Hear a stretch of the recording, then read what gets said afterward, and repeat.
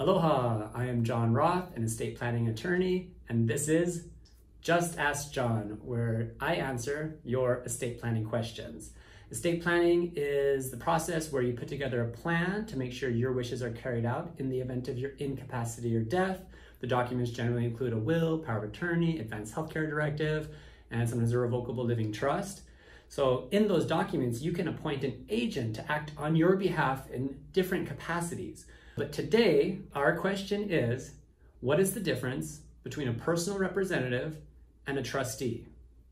So in your estate plan, if you have a will and a trust, in your will, it appoints your personal representative.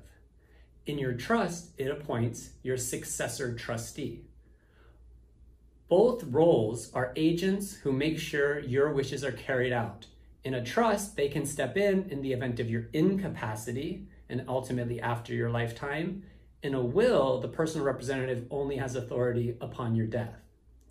So when someone dies, the personal representative, the trustee, a lot of times I like to make him the same person. Someone who you know has good judgment, can get the paperwork done, can make sure that your wishes are carried out and all of the expenses are taken care of and the beneficiaries get what they're entitled to.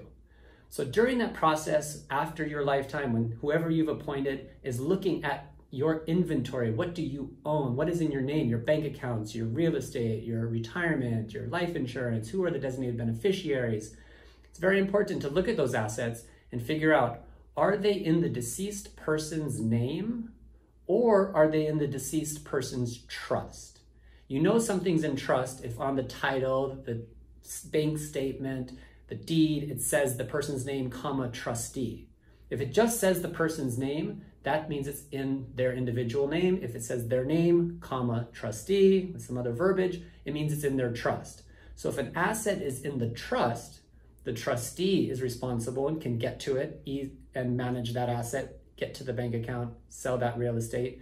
If it's in the individual's name, it's the personal representative. They can be the same person, but they're different roles. A personal representative is responsible for things that are in the deceased person's individual name, while the trustee is responsible for what is in the trust.